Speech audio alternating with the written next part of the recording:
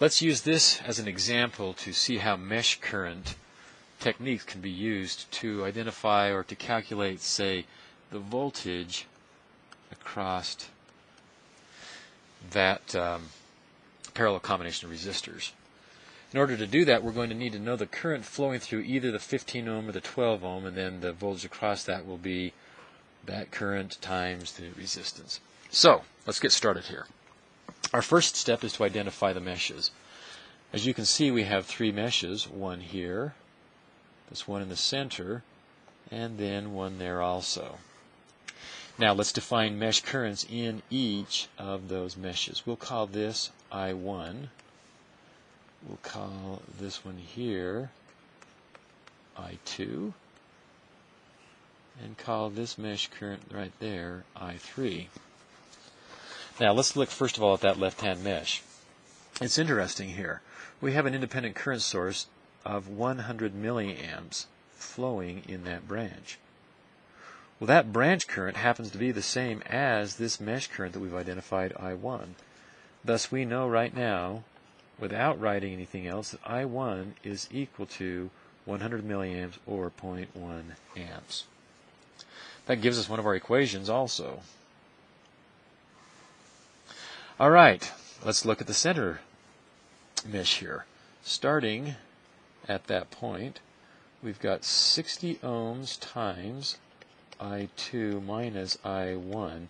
Now we could certainly say minus 0.1 because we know what I1 is, but let's just go ahead and write two additional equations in terms of I1, I2, and I3, so we'll have a system of three equations and three unknowns, and we can solve it that way.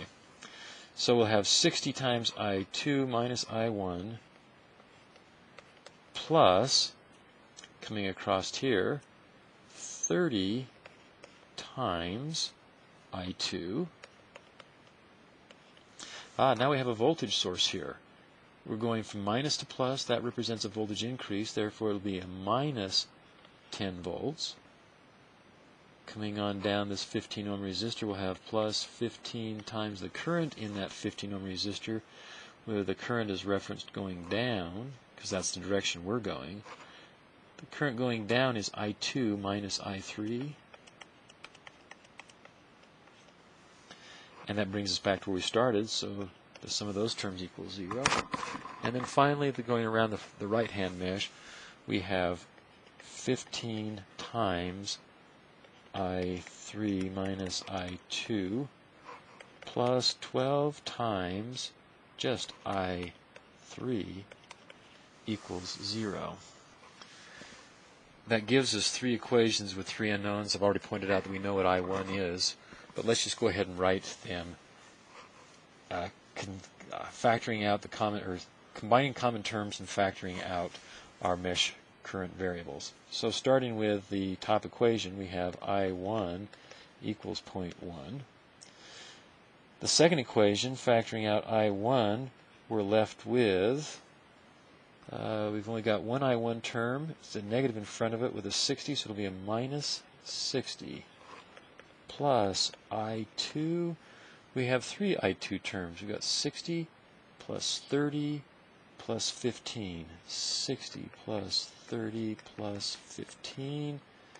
And then for I3, we have just one I3 term. It's got a minus sign being multiplied by 15, so minus 15. And then we've got this constant voltage here of a minus 10 that we bring to the other side as a plus 10. So there's our second equation with the terms combined. Now the third equation. The third equation has no I1 terms, so let's put an I1 with a 0 there to hold the place, plus I2 times a negative 15 plus I3 times 15 plus 12, and the sum of those terms must equal 0. And there again are our three equations and three unknowns. Now let's just go ahead and calculate these. Let's see, this is going to be 60 plus 30 is 90 plus 15 is 105. And then this here is 15 plus 12 is 27. We can go ahead and plug that into our calculator, either using the solve button or the solve facility or matrix algebra. And when we do that, we find that I1 is equal to, we already knew what I1 was, 100 milliamps or 0.1 amps. I2 is equal to 0.1655 amps.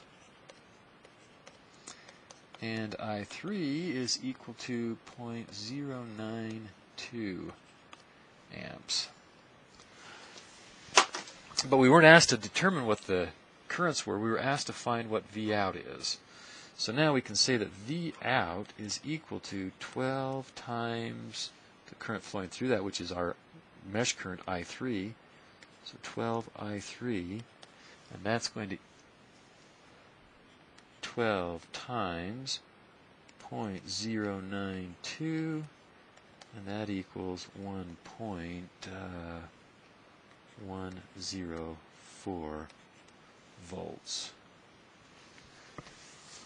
We could determine any other voltage or current that we wanted to. For example, what is the current flowing down through that 60 ohm resistor? Let's call it I sub 60. Well, I sub 60 is just going to be I1 minus I2, or 0.1 minus 0.1655 amps. Of course, that then equals negative 0.0655 amps.